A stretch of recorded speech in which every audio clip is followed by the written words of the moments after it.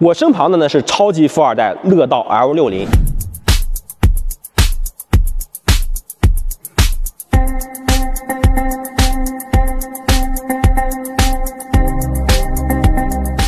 接下来我花一点时间跟大家聊一下，我认为它的3个优点和2个我个人的小顾虑。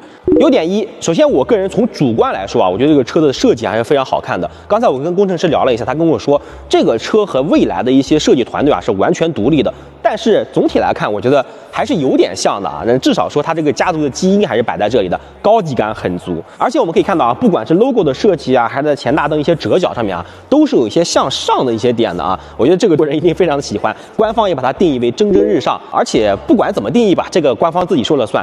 但是你只要够好看就够了嘛。第二个优势呢，就是补能体系。乐道这款车型啊，继承了蔚来所有的第3代和第4代的换电站，那也就是说它一打出生啊，就已经拥有了上千个换电站可以使用的。那蔚来车主的快乐，你们乐道车主一个都没有少。那最后一个大优势啊，我个人认为就是在品牌方面。那我们常说啊，一个品牌从下往上走是很难的，但是从上往下走比较的容易。那我们知道它是蔚来的一个子品牌啊，你在中国市场呢，你现在提到豪华品牌，蔚来就是一个你不可能不提到的品牌。那在这样的情况下，乐道呢也就更容易被大家所接受了。那最后呢，我还有2个小的担忧跟大家讨论一下。第一个担忧呢，就来自于它的服务。我们知道蔚来的2个重大的护城河，除了技术方面啊，第一个是补能体系，第二就是它的服务体系做的太好了。那乐道这款车型它的服务到底会怎么做呢？如果说跟普通新势力是完全一样的，那乐道的用户呢可能会有一个比较大的落差感啊，尤其是从蔚来转向乐道的一些增购用户。那如果说跟蔚来做的一模一样，那乐道这个体量按理来说它的销量也会比较高。那这种情况下，它所支付的成本又太高了，我个人觉得呢可能性又不是很大，所以这个是我非常纠结的第一个点。第二个点呢，就来自于补能体系，我觉得它既是优势，也是一个隐患。你说像乐道这样的车型，它也依然可以沿用第3代和第4代的换电站，那对于整个换电站的使用频次呢，就带来了很大的压力。那可能会有人说了啊，乐道卖的多了，你有钱了，你多占几个充电站不就行了吗？但我个人觉得呢，不是所有事情都可以用钱解决的。比如说一些核心城市的路段等等，你是很难把它布得太过于密集的。